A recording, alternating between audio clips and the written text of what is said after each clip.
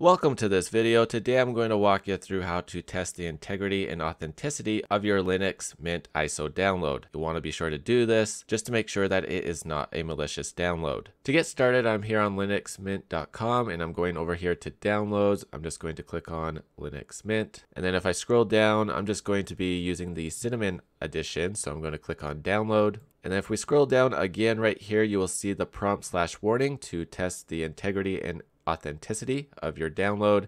And so the first thing we want to do is go ahead and grab our download, and I'm just going to grab it from Harvard School. Once the download is ready, go ahead and go back up, and we're just going to come over here and right click on this button and click on Save Link As. Do not change the file name, just click Save. Same thing for the second button, just right click, Save Link As. Do not touch the name, just click Save. Wait until both have fully downloaded. Once completed, you should have these three files, and I do, just for simplicity, recommend just selecting all three of them and moving them to your desktop. Now, if you want to see the written steps that we're going to go through, you can click on Verify and then scroll down just a little bit and you'll notice this hint. We are on Windows, so we want to use this tutorial. We'll go ahead and open it. Scrolling down, we've already completed step 1, so on to step 2. Let's go ahead and open up this link. Scroll down until you see where it says binary releases. We are on Windows. We just need the simple version, so go ahead and click on download.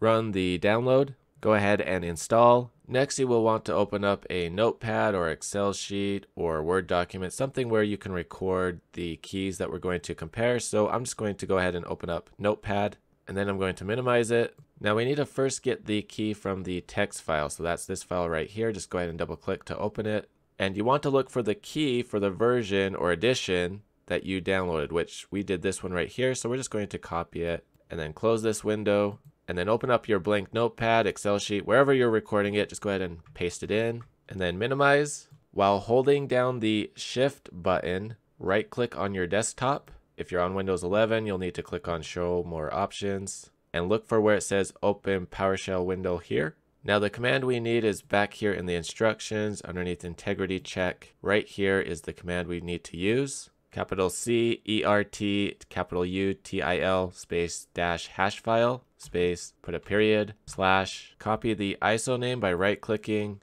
copy, right-click twice to paste, dot ISO, space, capital SHA, 256, and then hit enter. Command was completed successfully, but we do want to copy the key.